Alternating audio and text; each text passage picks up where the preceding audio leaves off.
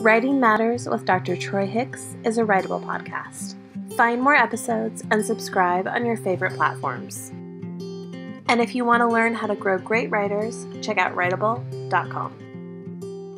In this episode of Writing Matters, I have a far-ranging conversation with my friend and colleague, Kate Roberts.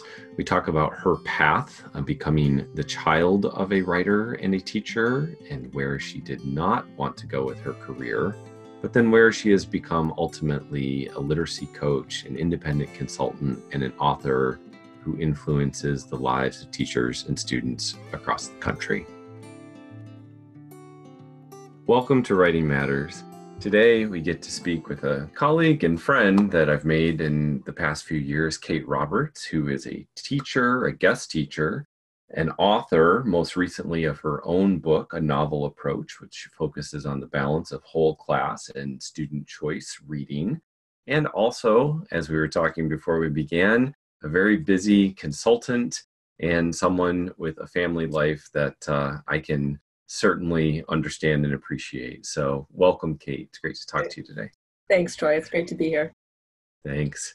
So as we begin, I know that little Twitter-sized bite of your bio I just gave is not nearly enough. So tell us a little bit about your pathway in education. How have you arrived at this moment that you are a consultant and author and working with teachers around the country? That's a great question. I swore I grew up, I was a kid of professors. My dad was an English professor and my stepfather was an English professor. So the two things I swore I would never do when I was growing up was teach or write. And as luck would have it, or life would have it, I guess, right? I graduated college and I wandered around from job to job to job. I really tried hard not to teach, I have to say. I tried every other profession I possibly could. And then, nothing fed me really, and I got this, I was doing theater at the time. I was a playwright and it was going okay. And I got this job as a teacher in residence in Hartford at a theater called the Bushnell. And I was working in middle school classrooms teaching playwriting to middle school kids. And the night before I went into my first class of sixth graders, I couldn't sleep. And I called a friend of mine and I started sobbing. And she was like, "What is wrong with you?" And I'm like, "I don't know. I'm so nervous." And she's like, "They're sixth graders." She's like, she literally was like, "Who cares?" And I was like, "I do." For some reason. And I had done plays. I had, done all of these risky things in my life. And there was something about walking into a classroom of sixth graders that before I even did it for the first time mattered more to me than any of that other stuff. So I came late in a way, I didn't have a calling. I just stumbled into it. And as soon as I walked into a classroom, I felt this feeling of humility and terror of I'll never be done with this, right? I'll never learn how to do this. And I think that captures my journey in a lot of ways is I became a teacher, I became a middle school teacher in Brooklyn. I taught eighth grade. Then I became a literacy coach in a school in Brooklyn. And during my time as a literacy coach, I started working with the Reading and Writing Project out of Teachers College, Columbia University, and then joined up with them.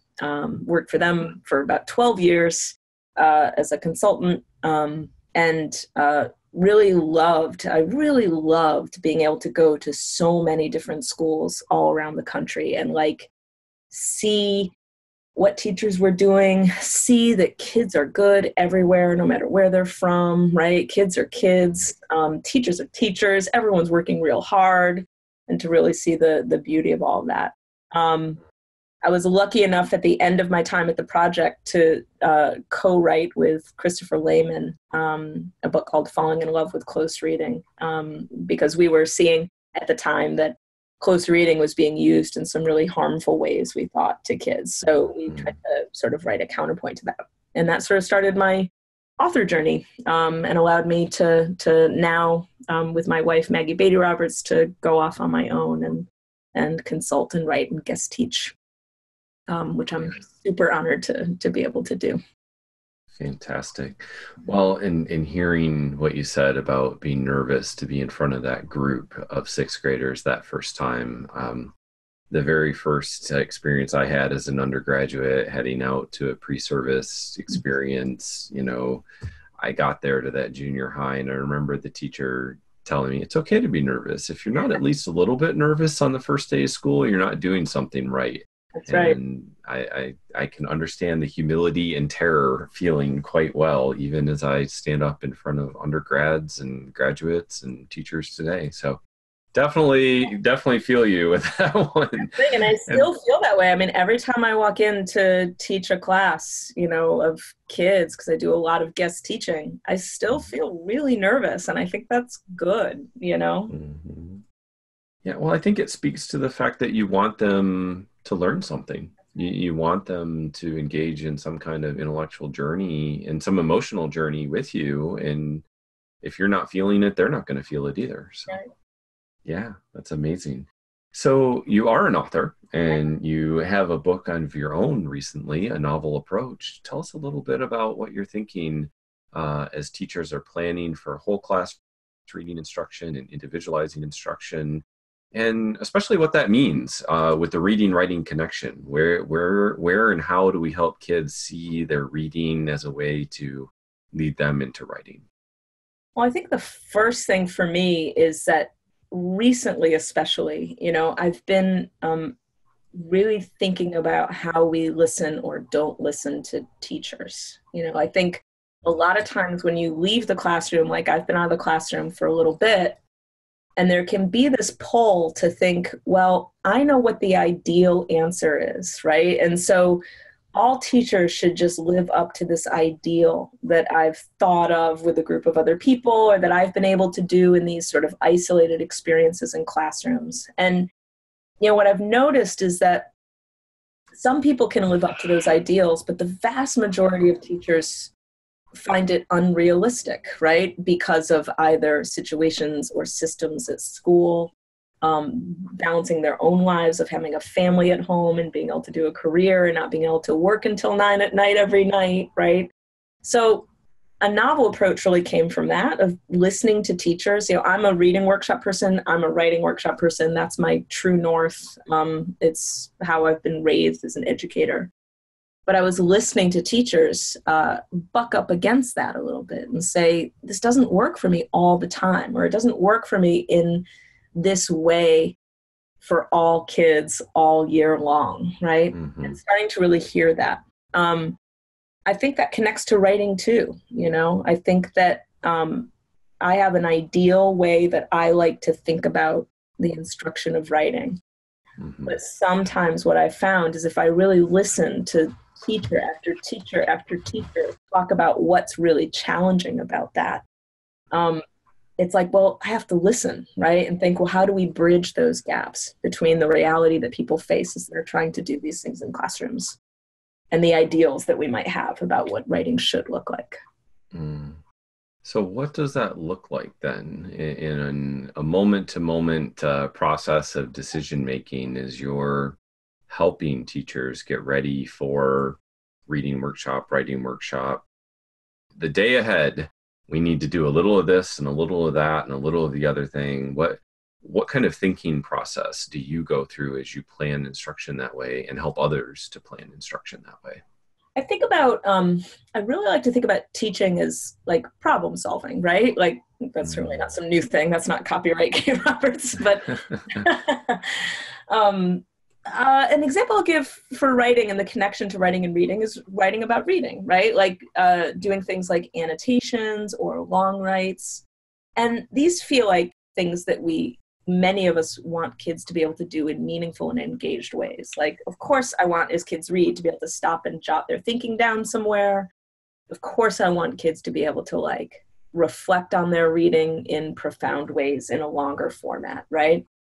But as I was talking about things like, for me, it was post-iting or writing reading notebook entries or something, I kept getting these like continuous, repetitive complaints from teachers and kids saying everybody hates Post-its. the Post-its suck. Like they're not meaningful. You know what I mean? Sorry, 3M. Sorry. Sorry. Yeah, sticky notes. Sticky notes, yes. The adhesive notes are working for people in the way that we were doing them. And then entries, it again felt like this labor that no one was getting a lot out of. Teachers weren't seeing growth, kids weren't finding meaning. So like listening to that, for me, the process is always, what is the real problem there? Do you know what I mean? Like, because I think it can sometimes sound, when I say they can't do it, right? Or when I'm talking about kids, or I feel this feeling of this doesn't work.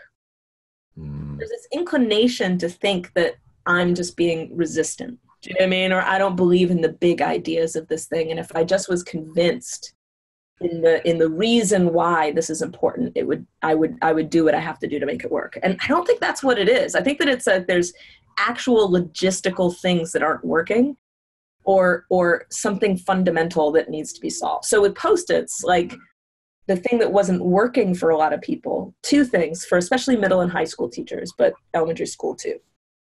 For sticky notes, what wasn't working is, first of all, the JOTS kids were doing weren't connected to the teaching that the teacher was offering. So I'm offering strategies, say, on thinking about characters in profound ways in the books we read. But the kids' JOTS are like, I don't know, text-to-self connections, questions about what's going to happen at the end. Do you know what I mean? Like the kids were just doing whatever they responded to.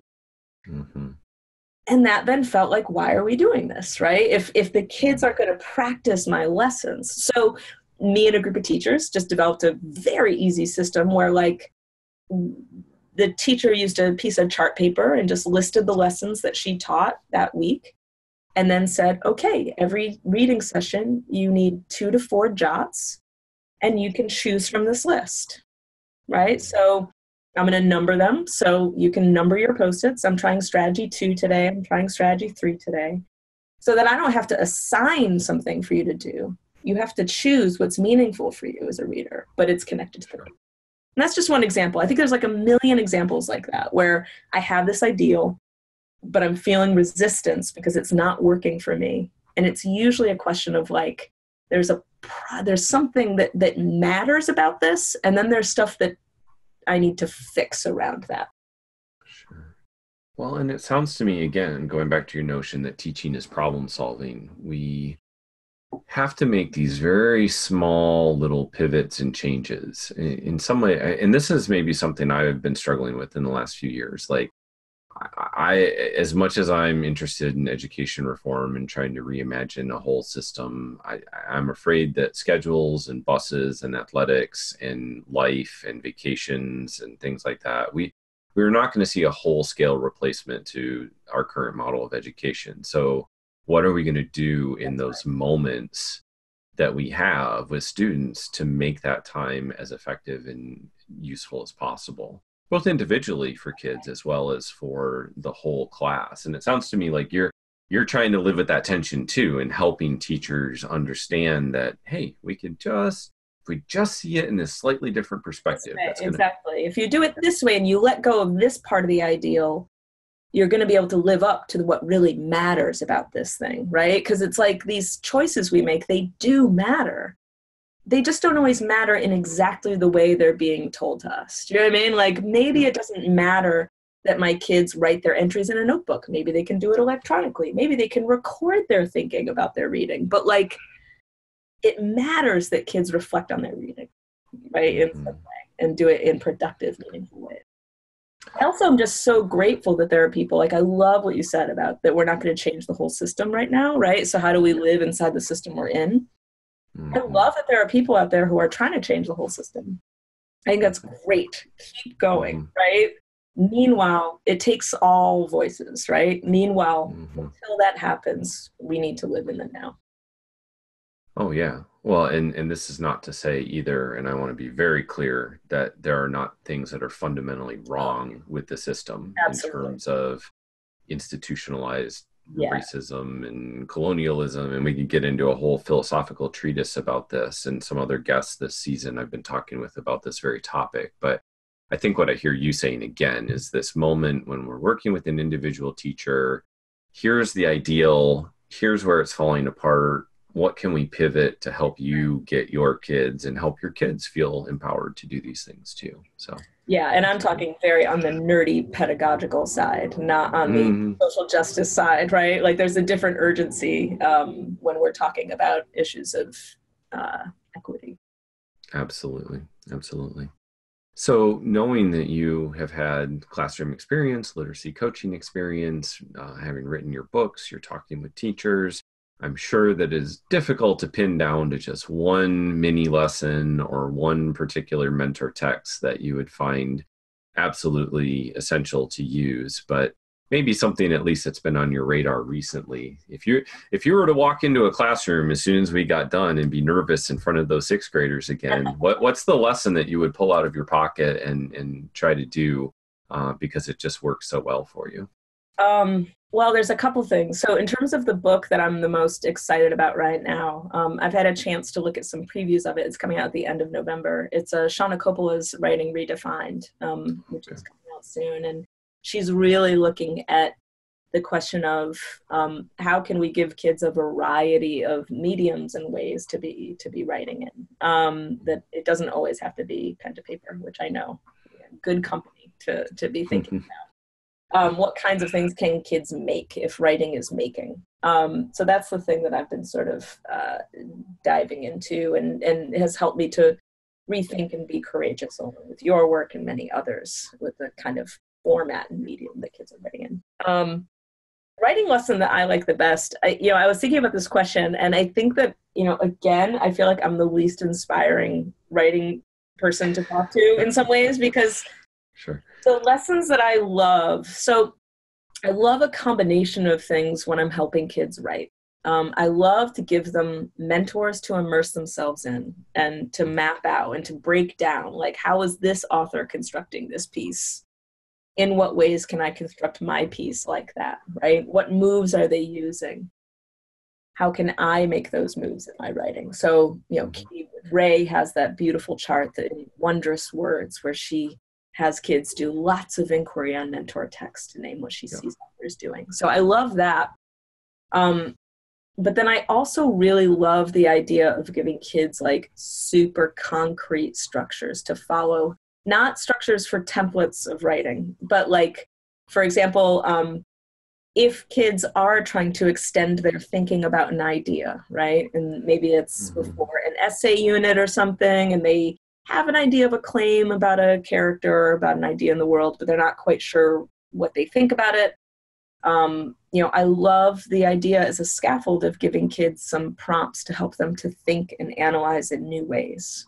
Like to give kids a little list of like, so you could say, I think, you could say this is important because, you could say this connects to the reason for this is, on the other hand, right? And that you can kind of make a mess of your thinking.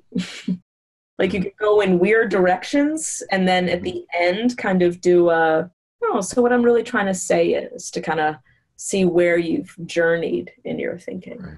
Right. I love prompts because I think they help me, they help kids think new stuff. And to me, that's the thrill of writing, right? Is when I'm sitting down to a piece of paper and I don't know what I think or what I'm doing. And then at the end, I'm like, oh, that was cool, what I came up with. Yeah. To go back to that idea of like the structures and the templates for a moment, though, I've struggled with this too. And I'm often, at least when I'm working with secondary and college colleagues, thinking about Graf and Birkenstein's they say, I say templates. Yep. And then we get in, and I won't say all the time, but I often will then get into, well, you're telling us not to do 5-paragraph essays, but then you're telling us to use sentence templates. Yeah. Yep. How do you square that circle? What is it that you say to teachers when you're like, well, you don't want me to be formulaic, but now you're telling me to use these sentence templates? How do you approach that? So I think there's places here that I have strength, and I think this is also a place where I have some weakness. I think that I can be a little dependent on the scaffolds of sentence starters. I have a friend and colleague, Ariel, who's pushed back against my sort of dependence on sentence starters and prompts, and I think it's valid. Here's where I like to live, or where my comfort zone is, that I think maybe I need to get pushed out of sometimes. I think it's about choice. Do you know, like, there's a difference between me saying, you will use these sentence starters in this order to make a paragraph, right? Or you will use this template for your essay in order to do the job, and it will be part of the rubric that you follow this template I gave you. Versus, hey, here's a bunch of sentence starters that might help you do cool stuff. What do you think you want to use to do that? Or let's look at a bunch of mentors that fit different sort of typical templates, right, that authors write when they write essays or journeys of thought. And you choose which one of those is going to be the best one that you can then adapt, right? So, like, if I think about the sweet spot between sort of template sentence starter thinking and freedom, it's that I have choice and I can adapt it. And that then I think becomes something that has fluidity and creativity. At the same time, the critique I need to put on my practice is that it still is the question of, when do you take them away, right? Like, when do you remove those scaffolds and say, you don't need this list anymore. You don't need a template to write. Just think about how your writing should go and do it that way. So I struggle with that. Well, and even the moments where, you know, even the best teacher, being as collaborative and thoughtful and responsive to children as possible, will still say, and now the training wheels are gone. That's right. That's right. You know, you have to recognize when that moment is for an individual student.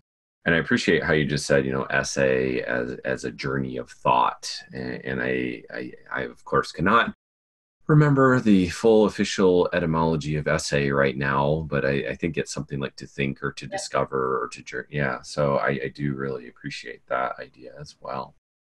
So maybe shifting a little bit more broadly then at this point, as you talk with teachers, as you go to conferences, as you work with kids, what are the big burning issues? What are the trends? What are the topics? What are the inquiries that people have?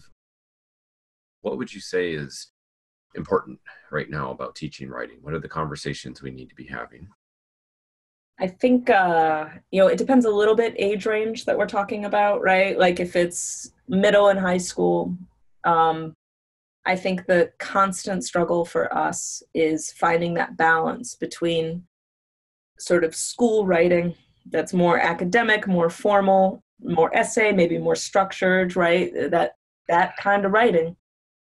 And making sure that at the same time we're developing writers, makers, thinkers in the world, and having that sense that, like, every kid is a writer, even if they're not a particularly naturally talented academic writer, right? That we can still find places for them to learn that they can originate an idea, figure out how to take it through a process of creation, and put it out into the world in a way that feels good. I think that balance is incredibly hard to strike with the schedules that we're under. I think it's the thing that, as much as the Common Core may have steered our profession in some interesting directions, writing I think has taken the hardest hit in terms of kids being able to be explorers and creators and thinkers and makers. I think it really pushes kids to write in a certain kind of way that is only one way of writing, and not going to get all kids to the place that we want them to get to. Right. Well, and this even circles back to what we were just talking about, Shauna's work, and you kindly mentioned my work, and I would even go a step further back to Tom Romano and multi-genre work, and thinking about this idea that multi-genre, multimedia, multiple perspectives, multiple voices, and then even to think too, like, to help students understand that you may watch a YouTube video, but you have to understand there's writing that goes in, the high quality ones, right? Like, there are some that are just stream of thought and they're streaming their video games or whatever, but some of these vlogs that are produced and are sassy and fun and have a really kind of good timing, humor, that's writing, and that takes work. And you're not just going to be a YouTuber all of a sudden That's right. without being a writer. And I think that's really, really important to keep in mind. When I was in middle school, I was a pretty poor student in general. I was good at school. I was good at stuff. So I always passed, and I generally got good grades, right? Because I was that jerk who could show up, do the thing the night before, not read the book, and get the good grade. It was lovely. Horrible for me later on in life, right? But it worked really well in middle and high school. Yeah, you played school well. It's all good. Yeah, I played school well. Got rewarded for it, right? And I remember that I had this whole vibrant writing life outside of school. My friend and I, Terry, we used to make these cassette tapes because it was back in the 80s. We used to make all these cassette tapes where we would write scripts, and play different teachers and go through drafting process and collect ideas. I mean, we went through the whole thing, and I spent more energy on that stuff than I ever did on a school paper. And I'm glad I learned how to write school papers too. It's not about taking that away or saying there isn't a place for that or that's not a need. But man, if we could tap into that energy that young people have to create things that are fun, that are meaningful to them, that speak to youth culture, not future English majors, right? Sometimes I always wonder about English classes in particular. Is is the dream that all of our kids are English majors? Because I don't think that's the goal, right? Right. Very few of them will become English majors. So can we broaden a sense of what we want kids to do? Oh, yeah. Well, it's the both and moment, right? There's a line I will often say in the midst of a workshop or a webinar or something to the effect of, I still want for my children and for all children to put words into sentences and sentences into paragraphs and paragraphs into essays. But I also want, so it's a both and, infographics and podcasts and vlogs and websites are all part of that. And yeah, I think you raise an interesting point too. I mean, there's, as far as our professional organizations have supported 21st century literacies and have, brought in multiple perspectives on media and all kinds of things like that, I think there's still a question as to what we're preparing, especially secondary English teachers to do. And I'm less familiar, with the elementary standards and what happens in pre-service education in elementary, but even there too, I think I could ask, are we preparing English majors, or are we preparing people to be citizens of the world? And that's a really important question. Well, and that idea of, I'm sort of mildly obsessed by the real question of what does college and career readiness look like, right? And doesn't, there's some overlap for sure when I look at things like state standards. I look at some stuff and I'm like, yeah, absolutely, that's awesome. But man, that's not what got me through college. You know what I mean? Man, that's not the kind of writing that got me in my career and through my career. Yeah. Well, and even now with my college students that I'm working with, trying to figure out fortunately, I've got 2 undergraduate courses right now. One's a writing intensive, it's educational technology. So helping them see that writing is more than just writing the typical reflection or paper, but you can compose an infographic and that counts as writing. And then also with my honors undergraduate students, helping them see that, oh yes, you can plan and record a podcast. You can plan and record a digital story. These are all acts of writing, and they're important for you in this modern world.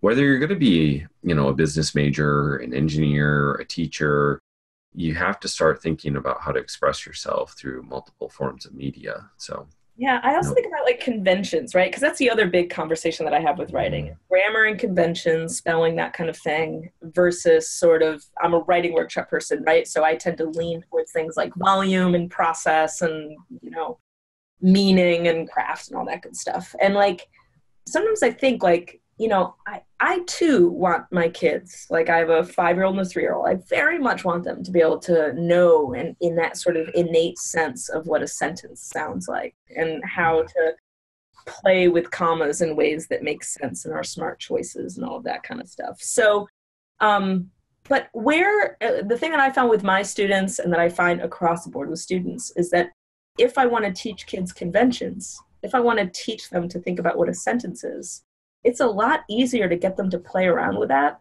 in a genre, in a medium that they're engaged with. Like, I found it infinitely easier to do a syntax study when we did things like narrative or poetry or open genre, where kids were taking those lessons and putting it on something that had like some meaning and value to them. It was really hard to teach conventions in an essay unit because they already were like, oh my gosh, I don't want to do this, right? They're already unengaged. I'm like, hey, let's do an unengaging thing. Wait for it. On an unengaging thing. Yes. Right? And the whole class is like, oh. So I think it feeds into all of it, right? Like, it's the idea of like, if kids aren't writing, we can't help them become better writers. Mm-hmm. If they're not writing, we can't help them get better. Right.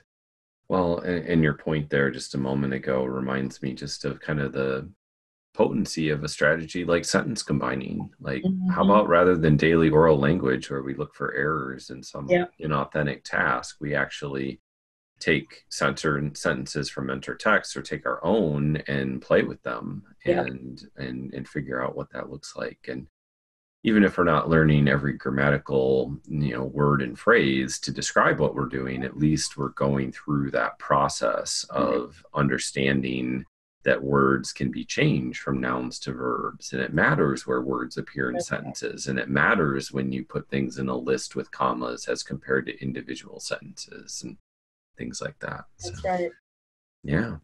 Well, so obviously writing is pretty important in your life. And I'm just wondering now, as someone who said you would never be a teacher and never be a writer, how do you see yourself, Kate Robert, as a teacher writer? What is the role of writing in your life right now?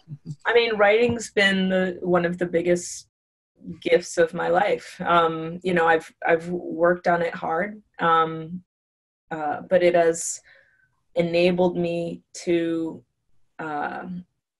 communicate my beliefs and refine my beliefs. Like, I think that when you think as a writer in the world, your thinking process changes too, right? It's not just about what you get on the paper. Like, when I'm in a project, I'm working it internally so much before I go to type things out or to write things out.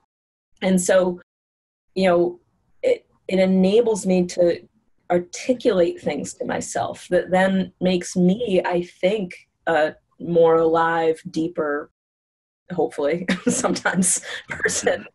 Like, I just was writing a small piece and the question was, what turning points essentially have you had in your work in equity in education?